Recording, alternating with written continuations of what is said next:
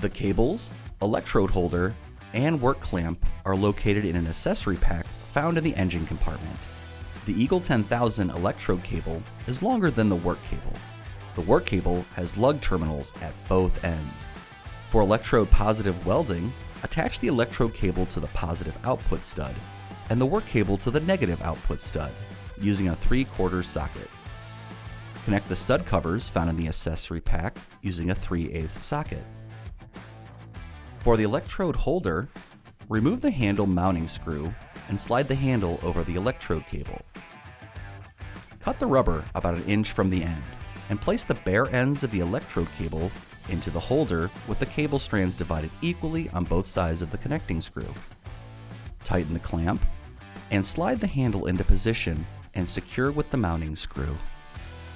To connect the work clamp to the cable, remove the upper nut, feed the cable lug terminal through the slot in the clamp, and place the lug terminal on the bolt. Reattach the upper nut and tighten.